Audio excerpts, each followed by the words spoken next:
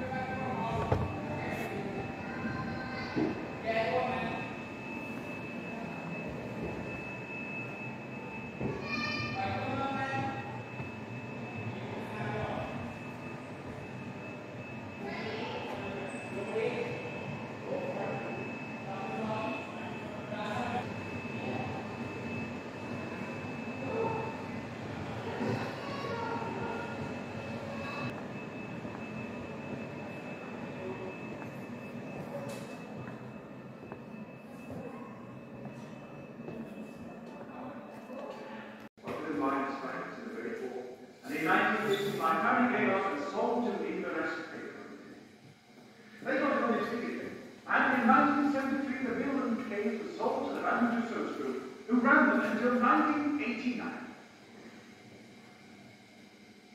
From then on, it's been a business attraction with still producing the high quality paper we Hodgkinsons would expect. You can buy it in the shop. Royal occasions and the Irish government and everything. Today, Wookey Hole uses three main sources of raw material: cotton from America, denim, and hemp. We can't use old rags anymore because they contain too many synthetic fibres. The materials go straight into the beater where they're crushed, so breaking down the fibres. Towards the end of the beating process, any required colour will be added to this now porridge-like mixture, which is known as stuff, along with size to stop the paper from smudging or bleeding when ink is used. The stuff is now pumped into the stuff chest, which keeps it well mixed with its rotating paddle. If it wasn't kept moving, the fibres are accompanied by a lighter frame called a decal, which fits snugly over the mould to form a kind of shadow tray. A watermark is a design or picture in paper which becomes clear when held up to the light. The design is formed in copper wire, which is sewn with finer wire to the mesh. Any design on the mesh causes the stuff to be thinner in places, and when couched, the watermark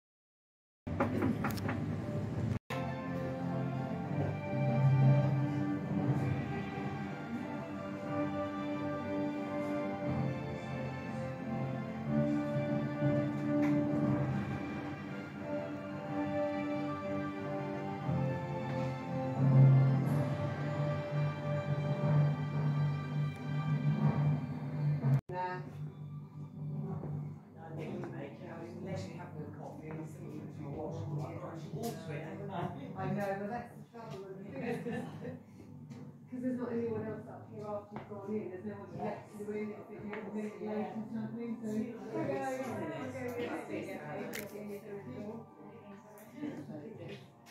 Thank you very much.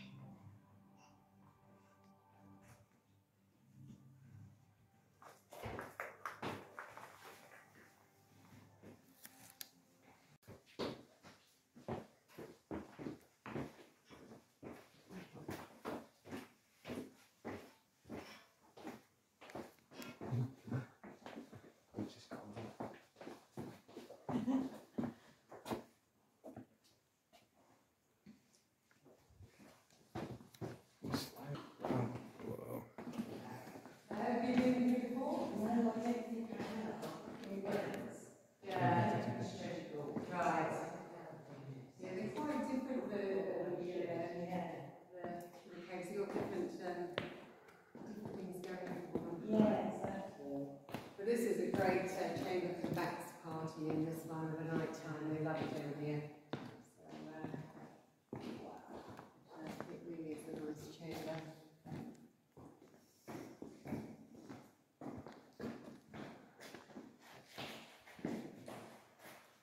Right, the witch has fled down into this chamber. Father Barnard's come chasing on after her. Days before electric lights, absolutely pitch black in here. Couldn't see a thing. His candle wasn't really doing it for him, but he could hear the river down there. So he made his way down to the river and he filled his chalice with water. He blessed that water, so it was holy water. Then he sort of was sprinkling around the cave, trying to find the witch, until he heard an almighty scream, followed by silence, and he turned the witch. A lovely forehead, a pointy nose in the middle, a big, open, screaming mouth, and a pointy chin at the bottom. If you're having trouble, just squint a bit. It helps. Oh, yeah, got it. So that's the side profile she's looking out to see. It was said that she ate people, and lots of bones were found underneath her chin here. And actually, the early cavers that used to come in would come past her and they would spit on her head as they were entering the caves for good luck. We don't do it anymore because it's a bit disgusting. Poor Dougal got turned to stone. Now we all know what breed of dog Dougal is, don't we? Big shaggy one. Yeah, yeah, no, you got to wait for it. It gets the same reaction each time. I don't know if I really want it on camera. Not a Rottweiler, was it? Yes, he's a Rottweiler. Yes, well done. Yeah, very good. Giant. Now, it's almost impossible to date them exactly. There's so many different variables to their growth. The best estimate is that it grows a centimetre cubed every 1,000 years. So about the size of a normal dice or a sugar lump every 1,000 years. So pretty ancient, that giant there. Well, not unfortunately, really. In more recent years, people have come in and they've renamed that stalagmite. They've renamed it Jabba, obviously. So that's Jabba the Hutt. A bit about the river. Come and have a look at that. Now, it is very, very cold. It's 7 degrees. It's too cold even for fish. So, but there are some cave shrimp in there and some eels. Now it looks quite still, but over 50 million litres of water flow through here every day. Now as we walk through the chambers, we're walking against the flow of the river. So the river Axe is actually exiting the chambers, all of the chambers, down that end down there. Those heads down till you get to the end of the handrail here.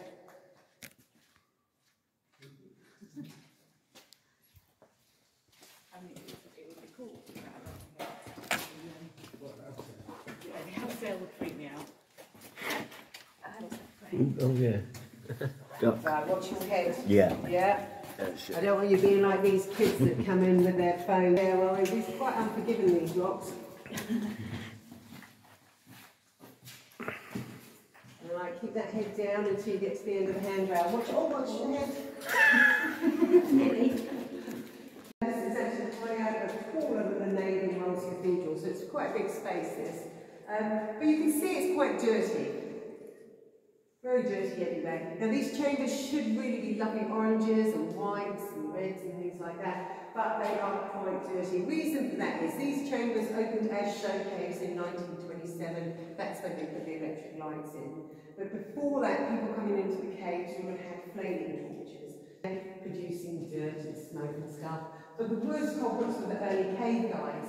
Now, to show off the caves, they used to throw paraffin and oil all over the walls and then just set them on fire.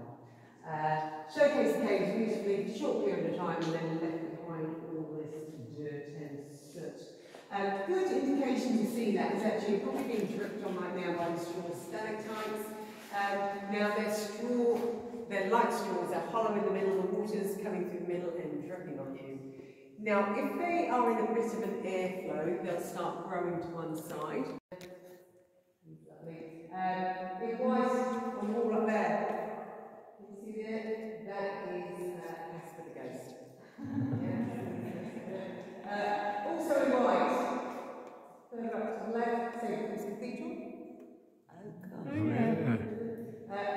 Down there, Buddha. And this chap here, he is lovely. Right, this is the walrus. I really love the walrus, isn't it cute? At some stage, this lovely walrus would have had a stalagmite growing out of his head. But somebody's come in and sawn it off. Now, there was a lot of damage done in caves in the olden days because it was very trendy for wealthy people to have grottos in their gardens. Now, they fill them with shells and all sorts of things, but crowning glory of a grotto was stalactites and stalagmites. So quite a bit of damage done in caves in the olden days, but it's always a bonus. Now he looks more like a walrus. Wouldn't have looked so much like a stalagmite growing out of his head. Also, you can see where you're going up there now, the broken stalactites on the ceiling. You're going to have to sort of dodge the drips. But they used to be over 4 metres in length. They've broken off. A couple of different stories as to how they broke off. One of them is Alexander Pope, the famous poet, who's come into the caves here, seen those stalactites and wanted them for his grotto in deposit all over the place, and wherever we got extra lines, and look like purchases. So the key on here, watch the step here.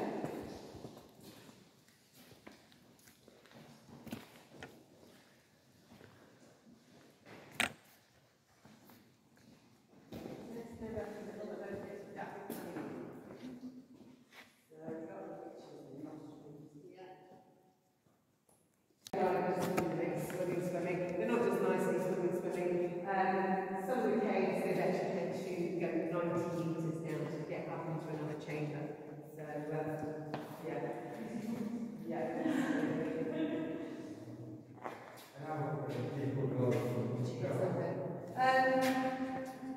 it's quite hard to say because of the hillside and the environment. When you go through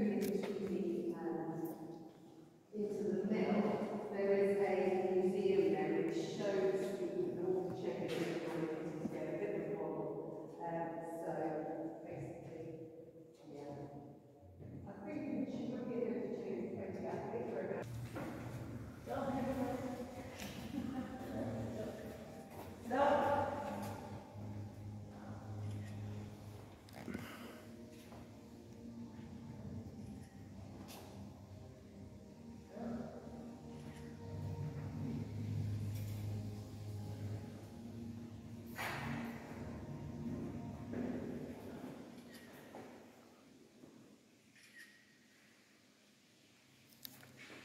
Those electric lights actually went in. So it's a good indication of growth rate. Those are. Yeah, same thing in America as well. And that orange mess underneath, that is Donald Trump's hair. If you have, actually, no, let's go down, it's easy to see down there. There's some beautiful sparkling colours. This is the difference between.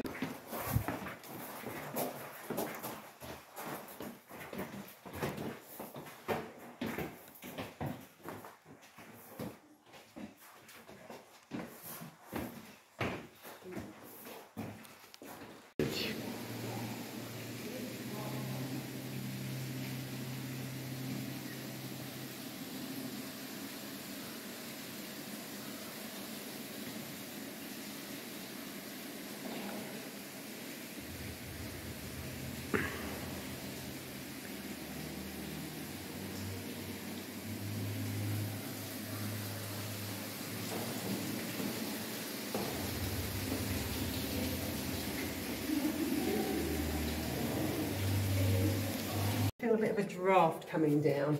Like if you're coming over here. Okay. There is a bit of a Yeah. So what actually, you can feel it sort of all over the place, but mainly around the edges. But it's convection. So the hot air is rising. It's hitting a chamber that we can't really see up here, cooling and coming down, creating a bit of a draft.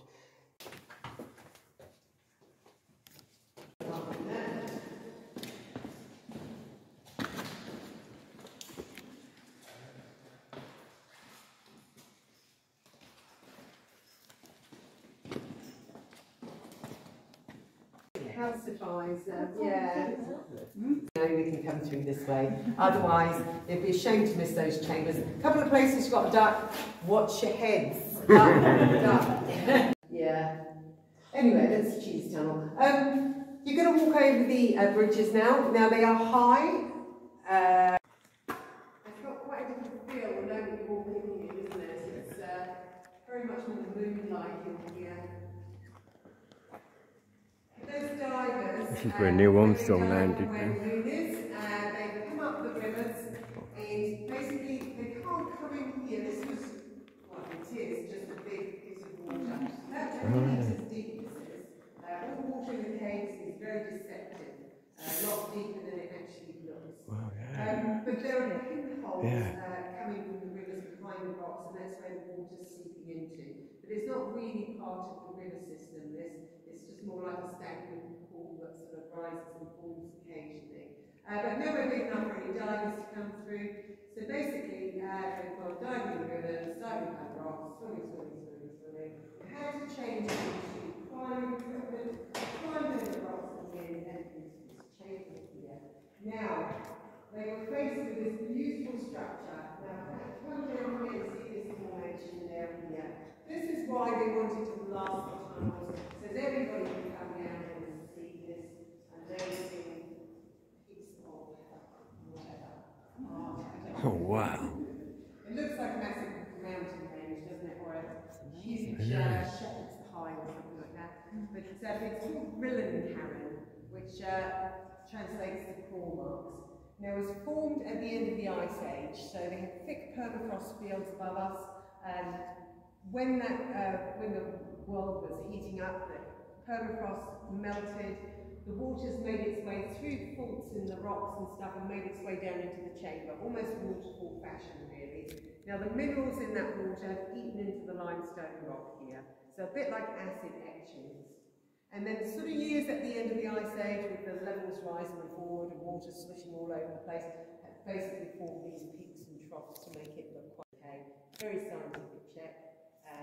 Come in and look at it.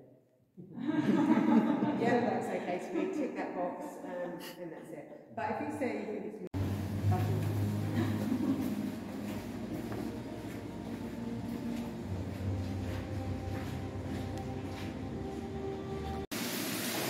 Little waterfall.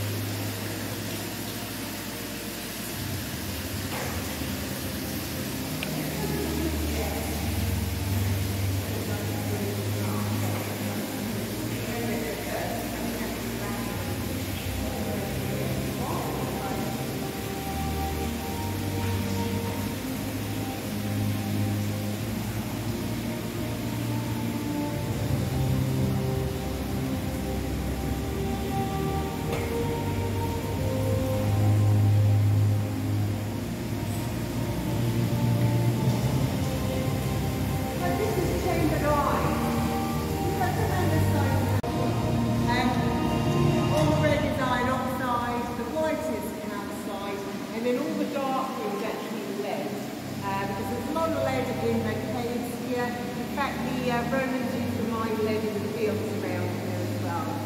So water has a high lead content too. But if you have a look at this beach here, you can just see the dive right there.